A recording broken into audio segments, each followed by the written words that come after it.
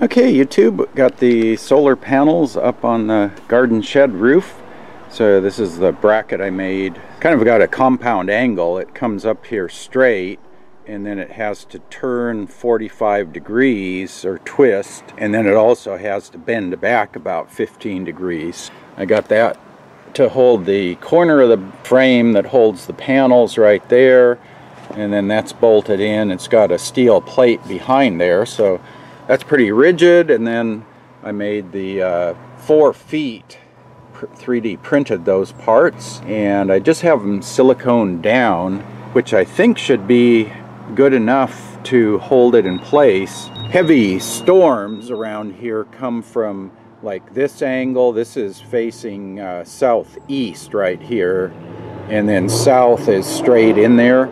So our main storms come from either the southwest, south, or southeast, like that.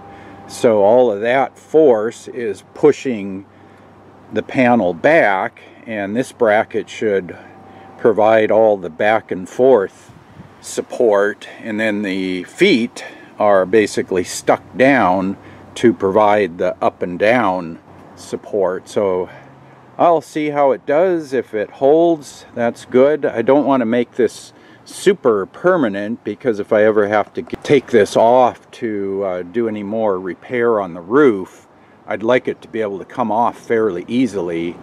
And I wasn't too thrilled about drilling a bunch of new holes in the nicely sealed roof up here. And I just have the charge controller over here temporarily.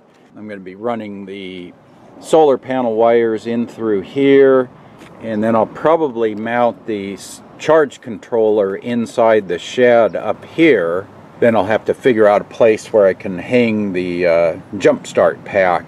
But I was just checking things out, make sure the thing is charging. And down here we've got the jump start battery, and we're getting still getting a little bit of charge. It's like 13.2 volts.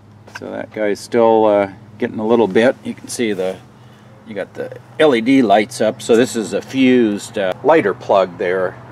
So I think I'm actually just going to use this jump start pack this way, and that way it'll charge through this lighter plug, and then if I need to grab this to use it for something, all I got to do is pull out the lighter plug and take it. And then my idea for the fans with the inside of the shed, I probably have to come out here.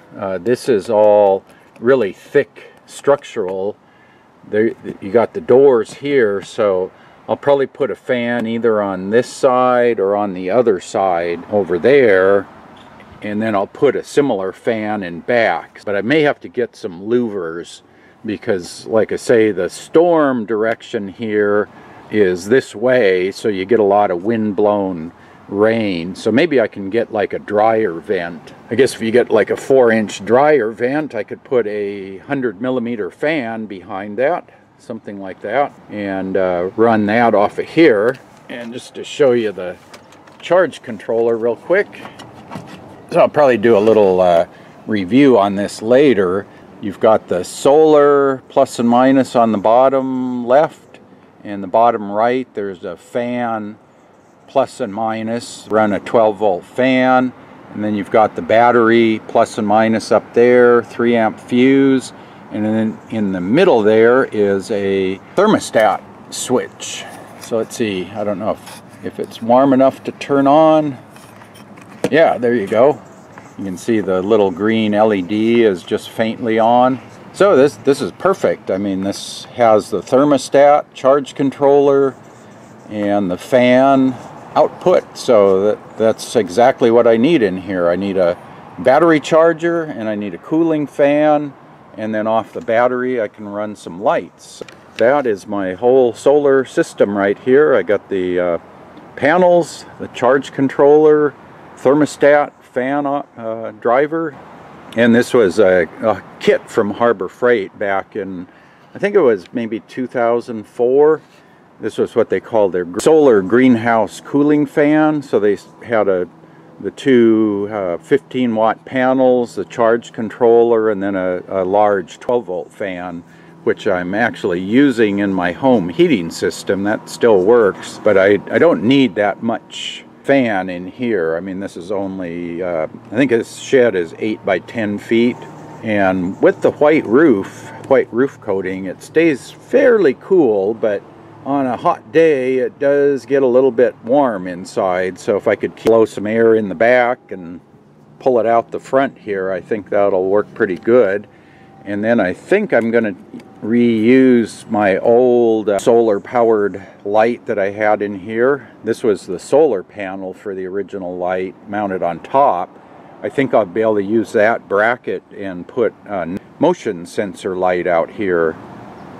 Or I may just add a switch here on the bottom, just have it switchable. So I'll have a light here to shine over the backyard.